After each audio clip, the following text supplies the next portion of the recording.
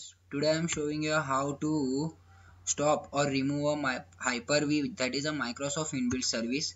We can stop this service two types. Types 1. Press the Windows key and type turn Windows features on and off.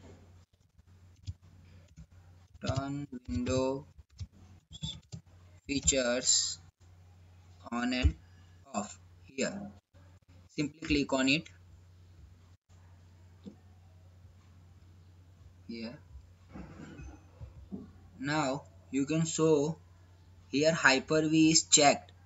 You have to simply uncheck this Hyper-V and click on a OK. I am not performing this because now I am using this service. So you have to uncheck this and simply click on a OK.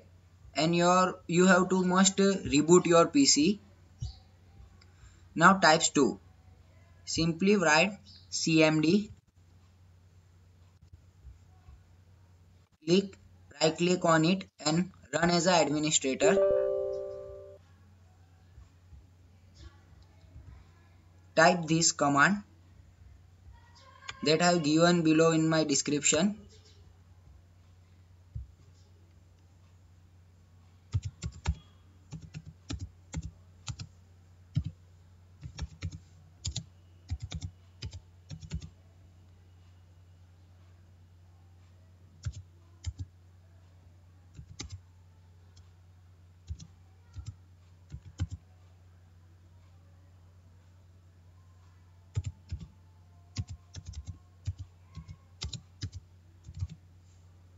Now press enter and you have successfully stopped this service. Now if you in a future you have to start this service again, so you have to simply perform this two step and write this command